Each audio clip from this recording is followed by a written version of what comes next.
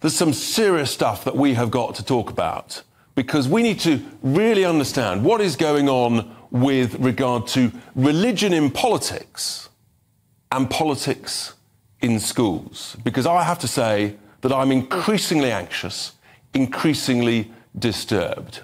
In the UK, we've actually never really done religion in politics. We wear it very lightly. We have a separation of the church and the state.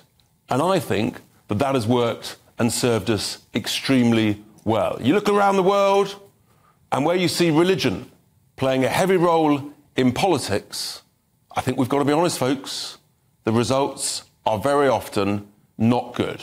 Oppressive, sometimes horrific, sometimes violent. Not good at all. But where are we going here in the UK with the protests that we've seen? And then all of a sudden, we've got children being used for political protest about religious division. And you see how this all intertwines. It's bad enough, frankly, bringing religion seriously into UK politics, in my view. Others may well disagree.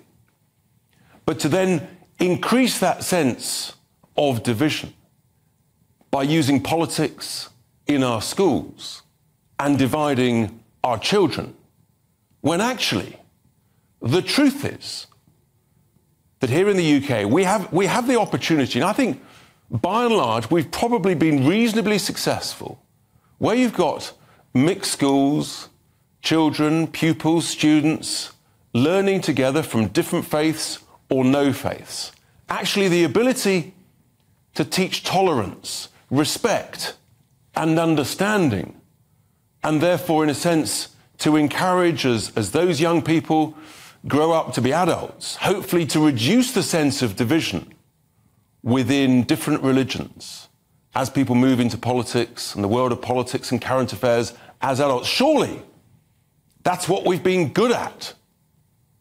But I fear that we are heading to a bad, bad place. I touched on it on Thursday about using children in these protests. It wasn't just in London. I fear we're going to see more and more of this. It's exactly the opposite of what we should be doing. We should be teaching learning, tolerance, understanding of different religions. That surely is the way through. So that is my big question to you, everyone, this evening. Children, politics. My question is, should we keep children out of politics?